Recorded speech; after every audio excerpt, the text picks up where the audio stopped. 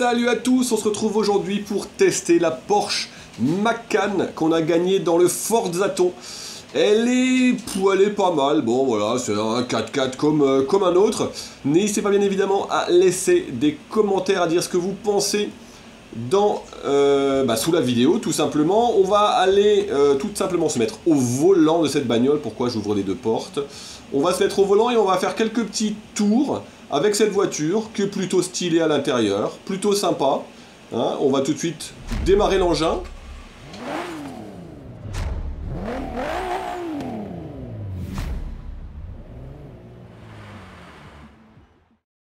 Et puis c'est parti, on va se balader un petit peu avec la bagnole. N'hésitez pas bien évidemment à lâcher les likes. Si vous n'êtes pas encore abonné, vous pouvez tout de suite vous abonner. On va faire une vidéo un petit peu plus longue que d'habitude. On va s'amuser avec notre Porsche Macan.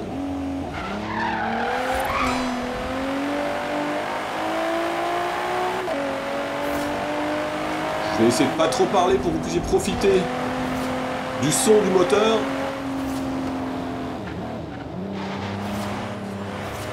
Au programme de cette vidéo, donc test du Macan, petit tour sur l'autoroute comme d'hab. On va se faire une petite course et puis on finira par... vous verrez bien.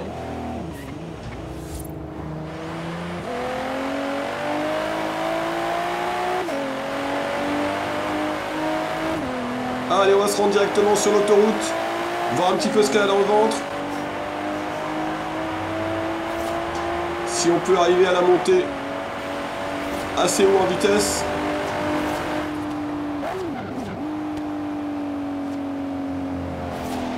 Il y a un petit peu de monde.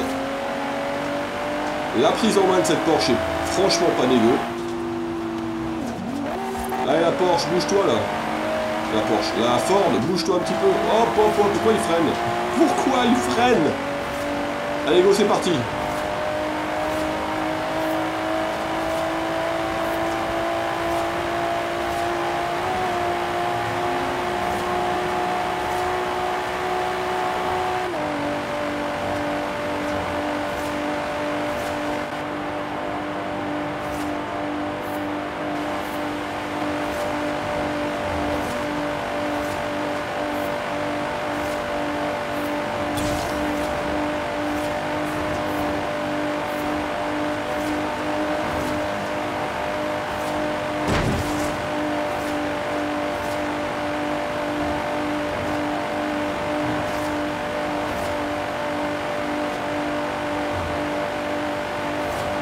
Voilà, on tape le 300, un peu plus du 300. Mais comme c'est un 4x4, eh ben écoutez, on va le tester un petit peu ailleurs que sur la route. Et comme on a de toute façon notre petit test de vitesse à faire à l'aérodrome, eh ben moi je vous propose qu'on coupe. Voilà. C'est plutôt sympa. Ah, c'est une voiture qui est assez sympa à conduire.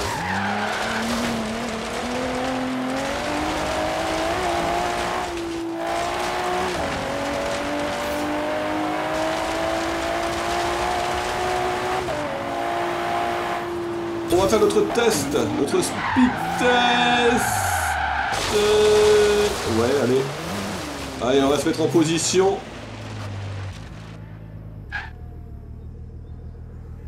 Et go, on va y aller.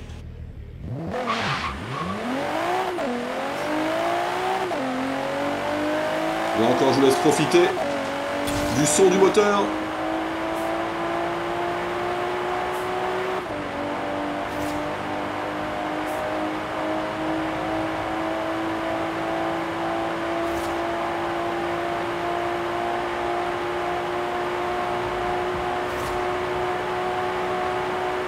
Voilà, vous le voyez, rien d'exceptionnel, un petit 320, pas tout à fait. En même temps, vu le veau, hein, c'est un peu normal qu'on puisse pas aller plus vite. C'est déjà pas mal d'ailleurs même.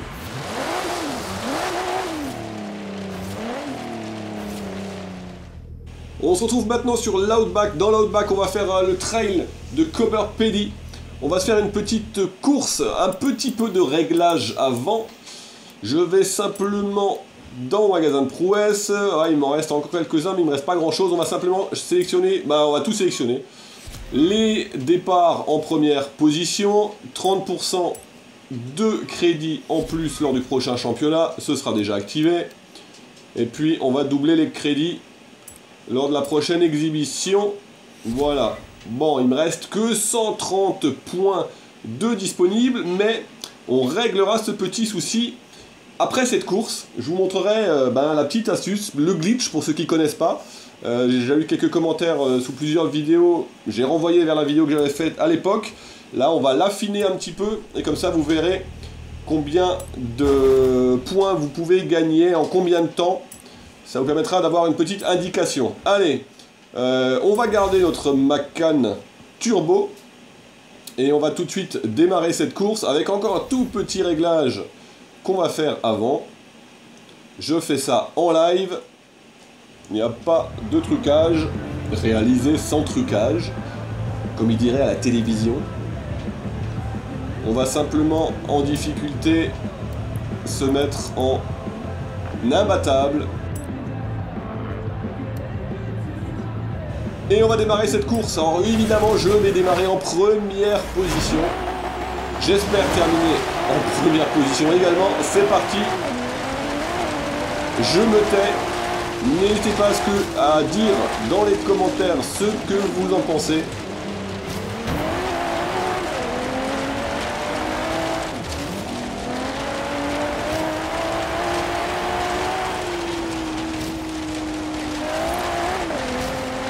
C'est là qui veut faire des parties avec moi, n'hésitez pas à me solliciter par mail, dans les commentaires. Je lis tous les commentaires qui sont postés. On va essayer de rester devant. Il y a du monde derrière, hein, ça bouchonne.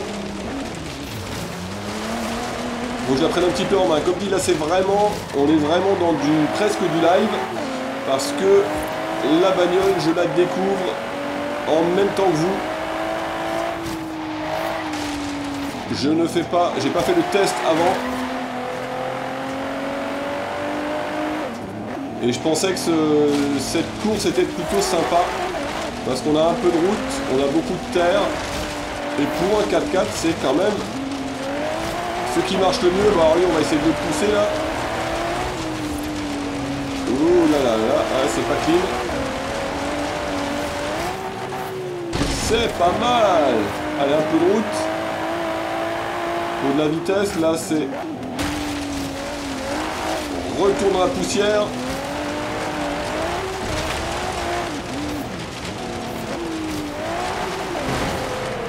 Ah oui, ça pousse derrière, ça pousse derrière. Mercedes, Range Rover, j'ai pas vraiment fait gaffe. Dites-moi dans les commentaires. Vous pouvez revenir en arrière vous sur la vidéo, et moi j'ai pas trop envie de le faire. Ah merde!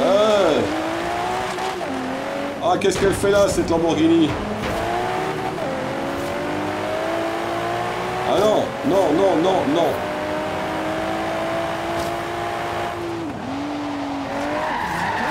Ah merde, il est passé. Ah, c'est pas vrai, en plus on est tout à la fin. Je vais pas réussir à le rattraper. Bon, je vous ai promis, c'est comme du live. Ah merde, merde, merde. Bon, écoutez, deuxième, un petit dérapage à la fin pour arriver. Allez, c'est pas si mal. C'est pas si mal. Il manquait pas grand chose. Un petit peu d'entraînement et je passe sans problème. Donc voilà qui est fait. Je voulais juste, effectivement, on a parlé tout à l'heure des points. Et malheureusement, comme vous l'avez vu, il ne reste que 130 petits points. Et il y a une petite astuce pour récupérer un maximum de points avec la Nissan 2012 GT3 Black Edition. Pour ça, on va faire un glitch. Je reprends le glitch que j'ai déjà fait par ailleurs. On va attendre que le train qu'on voit tout au fond là-bas, on va attendre que le train arrive. Je vais vous donner également le laps de temps pour ceux qui ne l'auraient pas chronométré.